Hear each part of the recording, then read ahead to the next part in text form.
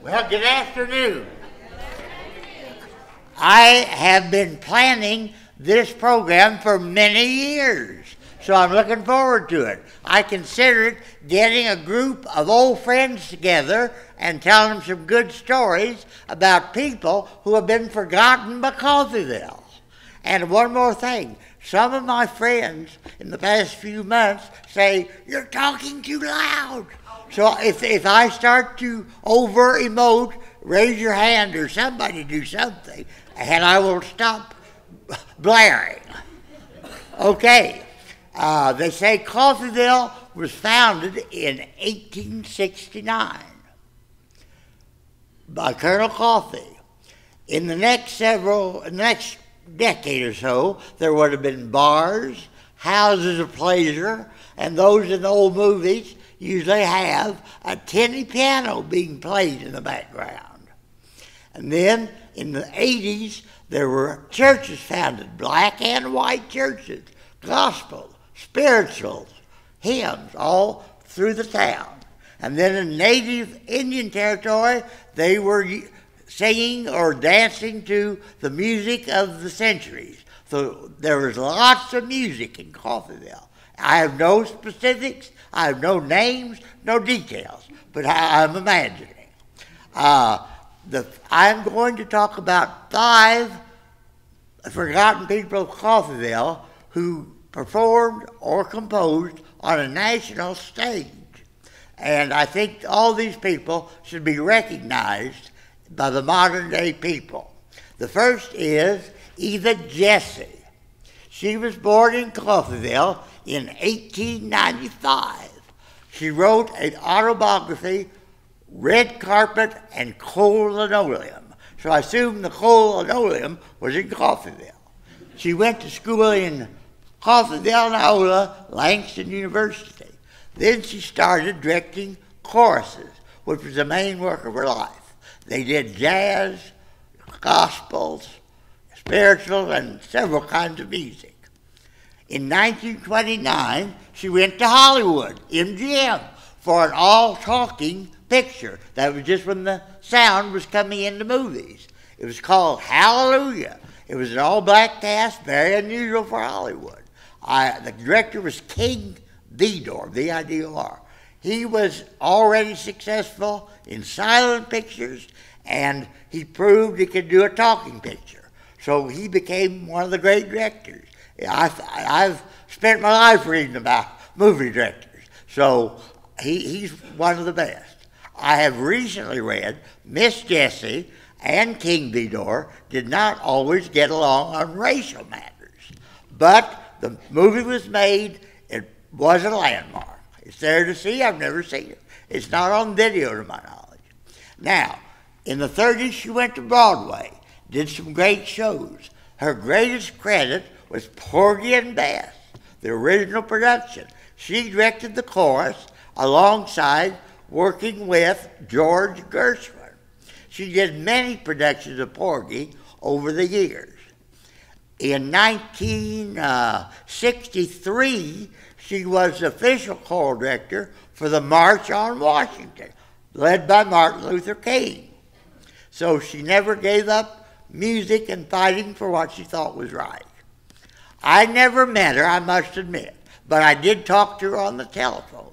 In the early or middle 80s, I got this bug about bringing people back.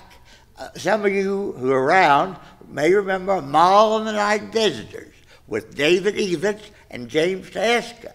And I wanted to get Eva Jesse here for a tribute. So she had lived in Pittsburgh, Kansas. I thought, that would be easy, just go over and get her. Well, in the meantime, she moved to Ann Arbor, Michigan. True. And that's where she lived the rest of her life. But I did talk to her. I explained the whole thing. The first thing out of her mouth was, somebody's going to have to come up with a lot of money for that to happen. It's true. And so our conversation kind of drifted on, and it never happened, as you well know. It would have been great. Should have happened, but it never did. The next honoree is Oscar Stover. The fact is, I have no information about his birth and childhood.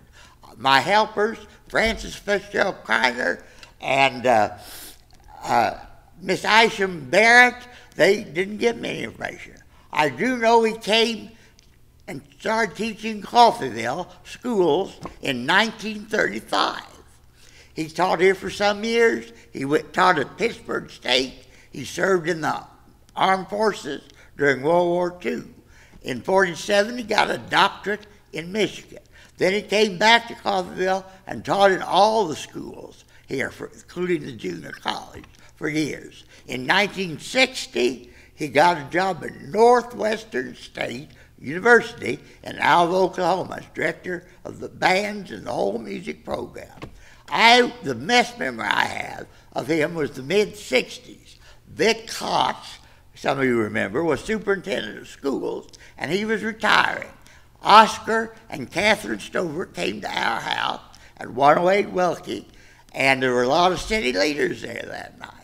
And Oscar was asked to pick out a theme music for each of the guests who was going to pay tribute to Vic Kotz at the Memorial Hall the next day. He was able, when he told the profession of the guest, to pick out a popular song on the piano with no music and almost no preparation. I thought, this man knows his music. Now, the next honoree, Gail Kubik, Gail Kubik. Most of you probably don't know him. He had a huge resume. He was born in South Coffeyville in 1913, and he and my father graduated from Field Kinley in 1931, the first class to graduate from Field Kinley. He had an amazing career. In the war years, he wrote music scores for propaganda and training films for the Army. After the war, he worked for NBC Radio. In 1950, he went to Hollywood and wrote the score for an animated cartoon called Gerald McBoing Boing. Does anybody remember that? Okay, so that cartoon won the Oscar for the best animated cartoon of 1950. And we have a DVD of it. It will be playing on the television in Hospitality Hall after the program. So I hope you can just take a little gander at it and see what it's like. It's a very innovative cartoon, not like Disney or Looney Tunes. It was a different style. All right. In 1952, he won the Pulitzer Prize for Music. And I don't believe anybody else in Coffeyville natives has won a Pulitzer for anything. And he's almost forgotten. This man should be remembered, promoted in museums, in the schools, and along with all my honorees. These people should not be forgotten. He wrote many scores for movies in the 50s. The best one I have read of was called The Desperate Hours, starring Humphrey Bogart and Frederick March. And it was directed by William Wyler, who was one of the great movie directors of Hollywood. He directed everything from Mrs. Miniver to Ben-Hur. He had a great range. So Gail worked with many great people along the way. He continued composing and conducting. In 1981, he came to the 50-year reunion of the class of 31. So I went to the party, and I got to meet him. He was very nice, down to earth, easy to talk to. Honestly, I don't remember what we said. I was so impressed by all of his accomplishments. But he died a few years later, I heard. But he was one who should be remembered. The fourth honoree, Ruby Jane Douglas White. She dropped her name Ruby when she went to New York, but I always called her Ruby Jane because that's what Mother called her. They were great friends. She was born at 615 Lincoln in 1919. She did a variety of things in the East. Does anybody remember Name That Tune in the 50s, the game show? She worked on that. She played piano for at least one off-Broadway show. She and her husband, Gail White, ran a summer music theater in New Jersey for a few years. And in 1966, my parents, John Gillespie, my good friend, and I found that theater. It was way in the wilds, but we saw The King and I. Very nice production, and we had a good talk. So she and Gail White, her husband, both developed a serious cancer problem. They were eventually healed, and Ruby Jane turned to Christian music, and she did that for the rest of her life. The last time I saw her was maybe 84, and she and Gail came to our house, had a good visit, reminiscing. And then she said, I got to get a song ready for the banquet tonight. And she sat down at the piano. I believe she was playing a song she had never played before and singing words she had never sung before. And I thought, this woman is a genius. So, all right, the last of my honorees, number 5, is James Tieska, who was one of the best friends of my life.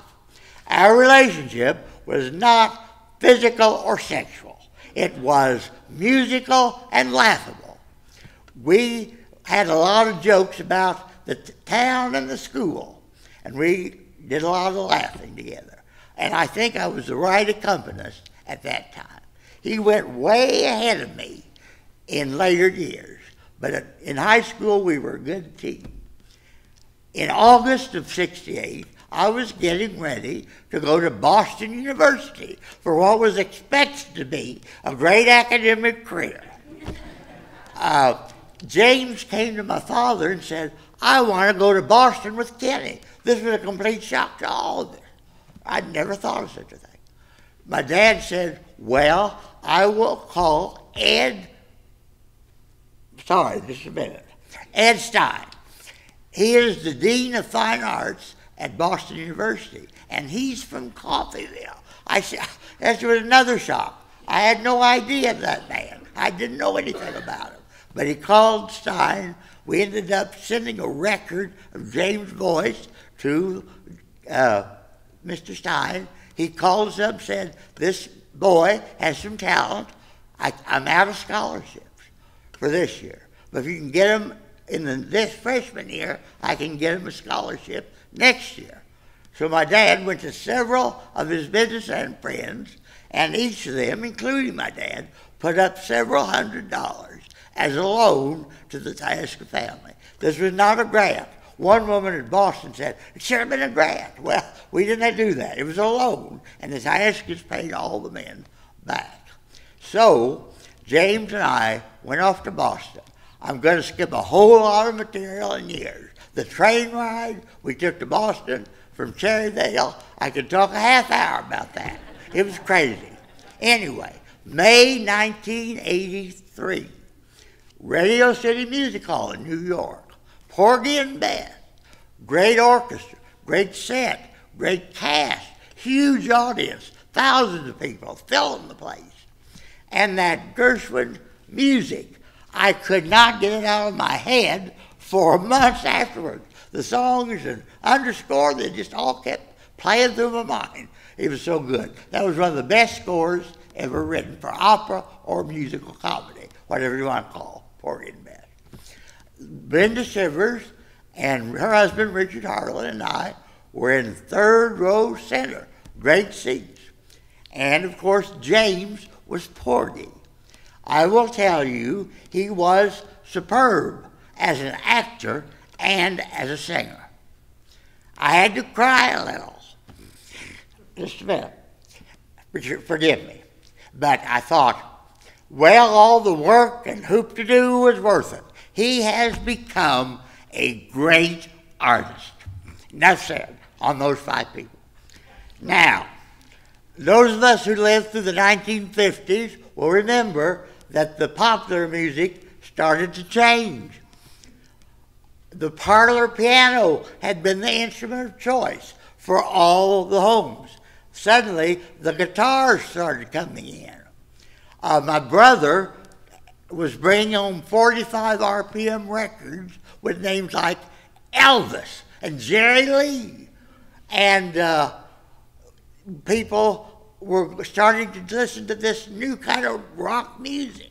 My babysitter, Frances Fitzgerald, I like to go through her purse and look at her wallet. That's true.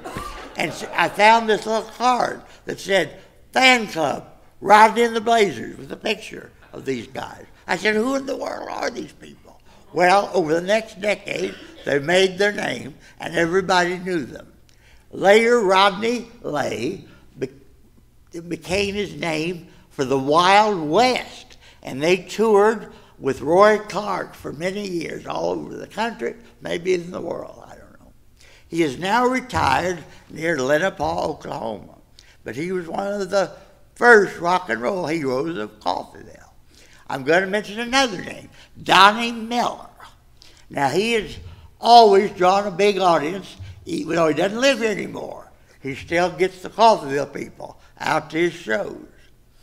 Then I want to mention a band called House of Rising Suns, and they were very popular in the late 60s, and at my 40-year reunion in 2008, they played at Caesars Club, and my class went wild over them. And Janet Ford, my lifelong friend, made me dance with her to that music. So, the music changed. Rhythm and blues, soul, country and western, heavy metal, hip-hop, rap, and all the different permutations through the decades. So, you have your favorite time, and I hope you have good memories. Now, this has gone faster than I thought. I can keep talking. I want to talk about some of the people who remained here in Coffeyville all their lives, teaching music to the students, including some of these talented people I've already mentioned. First, Corinne Dick. Anybody remember her? She was at the junior high, vocal music many years. She directed the Sing and Swing show in the spring. I played for it in the 9th grade. Our first show was a shambles, I must say, but the next 2 nights it got together. And she taught James Teska music in his senior year, and I was a piano player. So putting Corinne and James in the same room was 2 strong personalities clashing.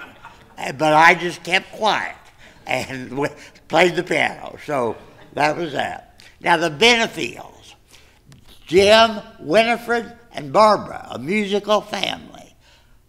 The parents loved opera, classical music, sacred music. My dad and other people have told me that at the junior high, Jim was a terribly tough principal for many years, and that he really wouldn't let any fooling around go on in his school. But here at church, he was always kindly and friendly when I was a boy. I used to sing in the church choir, and I would lean on Jim and Bob Graham for my tenor note. I was not a good part singer, so I don't sing in the choir anymore, but they were a big help to me. Barbara but she went later to Tulsa and played regularly at the Boston Avenue Methodist Church. So they were a talented family.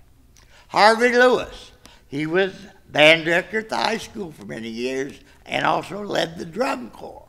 He was the music director for our choir up in this sanctuary for many years. Bob Partridge was the junior high band director. And I tried to take clarinet in about 1960 or 61. I was terrible. I said, get me back to the piano. So that's what I did.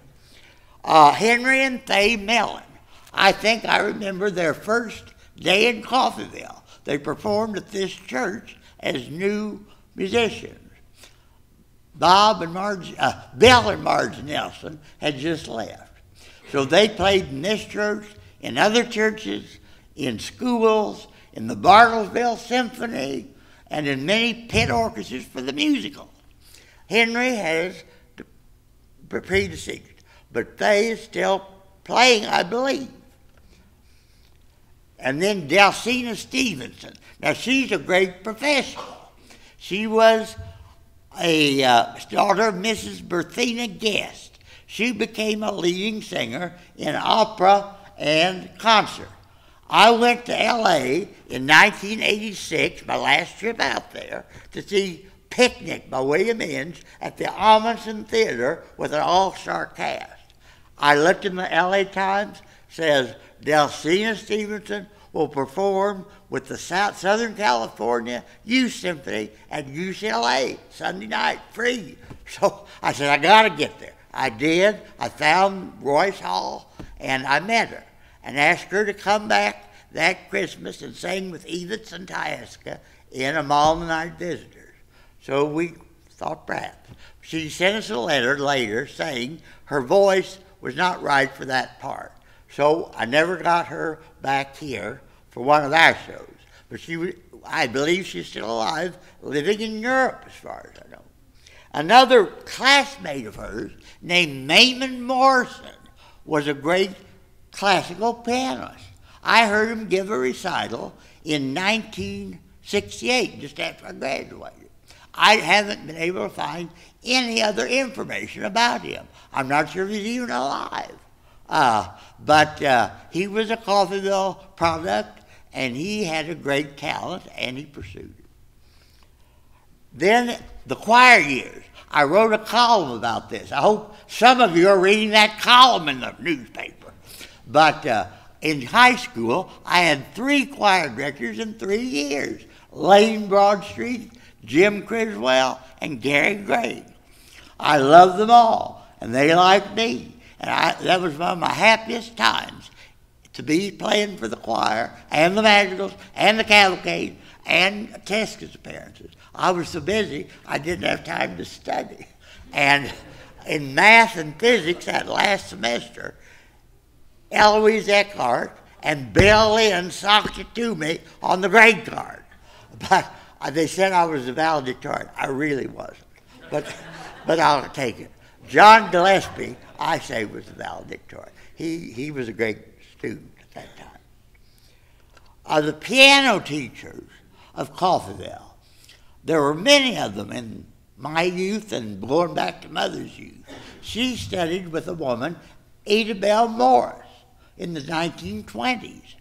And she said Ada Bell was mean to her. So when my time in the 50s came, she said, I'm not going to send you to Ada Bell Morris. She sent me to Jessie Clark, who was a wonderful woman, perhaps somewhat eccentric, perhaps so am I, but we fit each other. We were together 11 years, and she was a wonderful teacher and a very nice person. So there were many others. I can't tell you all the names. You probably have your favorite, but be proud of all those teachers. Now, that's all the names I'm going to mention. I want to mention the community concerts. They were in Independence for some years, and Mr. Benefield was their agent in Coffeyville. Then Kenneth Birchnall, whatever happened, how he did it, he presented community concerts with his arts council here in Coffeyville. Brought in some classical musicians and some big band musicians. So I'm sorry those are no longer in existence. They were a great treat to music lovers, but the crowds, unfortunately, got smaller and smaller. It's a shame. Also want to mention the city band. It's still going. It was formed in 1896, I'm told. And it's every Friday night in summer. They perform on the plaza or at the Midland, and Tony Frazier's the leader. He also directs our choir here in this church. So that is one group that has kept its talent moving. The Matinee Musicale, does anybody remember that? Well, they were a group of ladies who promoted and performed music for many years in Coffeyville. And like almost all the ladies' clubs and some of the men's clubs, they just ran out of existence, which is an unfortunate thing. We've lost a lot of population. We've lost a lot of good talented people, Claudia being one. And so that she's no longer, those ladies are no longer with us and performing. Here it is, 2:32, and I'm ready to close. What do you think of that? I'm going to mention one more name, a classmate of mine, in the class of '68, Mike Meeske. He was a fine pianist in high school. And then, as I understand it, he completely gave up piano for many years. And then, in the past decade, he studied piano. He's giving recitals of his own compositions. He's also published several historical novels under the pen name V.S. Alexander. So for him, the sky is the limit. So, I do intend to give another lecture next year on the history of theater in Coffeyville. Now, down the hall, what we call Hospitality Hall, just out that door and down, we have 3 sheet cakes from Sunflower Soda Fountain. White, chocolate, lemon. We have soft drinks and coffee. And I want to greet all of you personally. So I hope you all come down and have a snack with us. So I guess that's all I can say. I'll just say thank you for one of the best days of my life. Goodbye.